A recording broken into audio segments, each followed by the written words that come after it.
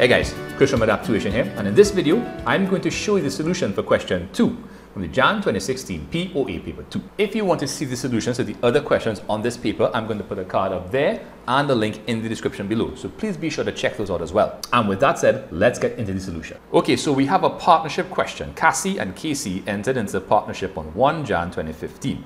So it says here capital invested. Cassie is 142,000, Casey is 128. And we have some drawings made during the year, 25,000 for Cassie, 22,000 for Casey. The partners agreed the following. So each partner should receive interest on capital of 10% per annum. Then we have interest on drawings should be charged at 7% per annum. Casey is to receive an annual salary of 25,000. Remaining profits or losses should be shared in the ratio of 3 to 2 respectively. And then we have the following information, additional information, is available. The partnership made a net income of 55,000 during the year ended 31st December 2015, and they want us to prepare the profit and loss appropriation account for the partners for the year ended 31st December 2015. Okay, so as per usual, we need to head up our financial statement. So we start with the name of the partnership, Cassie and Casey, the name of the statement, which is a profit and loss appropriation account, and the period to which it applies, which is the 31st of December 2015. We get some dollar signs going there, and we start with the net income of 55,000. Now, before any appropriations are made, we have to add the interest on drawings. So the drawings made for the year were 25,000 and 22,000 respectively, and the interest is charged at 7% per annum. So for Cassie, it's 7% of 25,000, Casey is 7% of 22,000, giving us a total of 3,290, which is added to the profit before appropriation to give us a new profit that will be appropriated. Now, we do some appropriations. First thing, interest on capital. So, the interest on capital is 10% per annum, and these are the capital figures for Cassie and Casey respectively. So, we're going to find 10% of each of those items, and that's going to give us a total interest on capital of 27,000. The next thing we have to do is the salary. So, I think only one partner was getting salary, which is Casey, salary of 25,000. So we're going to add those two together to get a total appropriation of 52,000, which is deducted from the 58,290 above to give us a profit after appropriation of 62,90. Now we're going to share that residual profit. So it says remaining profits or losses are to be shared in the ratio 3 to 2 respectively. How do we deal with the ratios?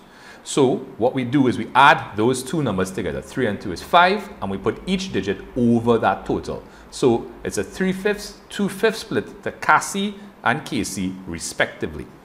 So Cassie gets 3/5 of the profit, Casey gets 2/5, and it adds back to the 6290, which means everything, all the profit has been appropriated. Okay, the next thing they want us to do is the current accounts, but I need to rearrange my screen, so just give me a couple seconds. Okay, so let's take a look at these current accounts now. So because these partners just started, there will be no current account balances at start.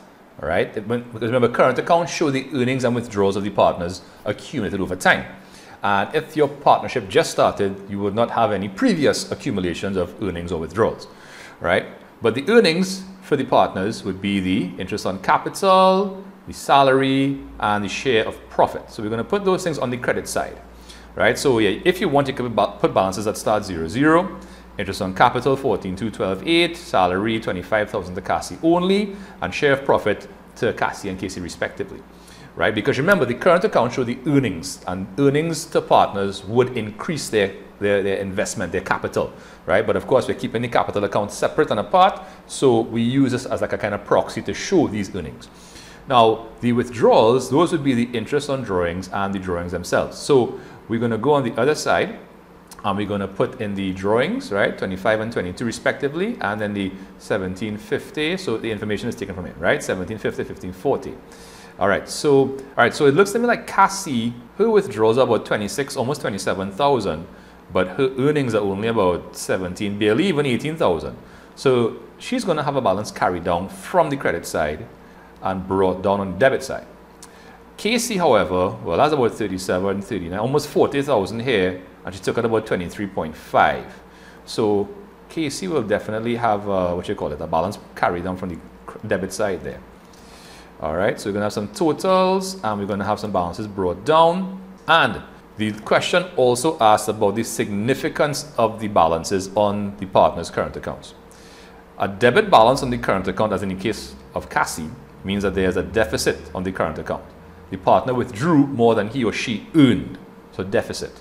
In the case of Casey, you have a surplus because the partner earned more than he or she withdrew. Okay guys, so there you have it. If you have any further questions on this item, please let me know in the comment section below. If you want to check out any more videos, I'm going to put some cards up here. Don't forget to subscribe to this channel and click the notification bell so you know every time I drop a new video. Don't forget to check out my website for free POA handouts. And until next time guys, take care of yourselves. Thanks so much for watching. I'll see you. Bye.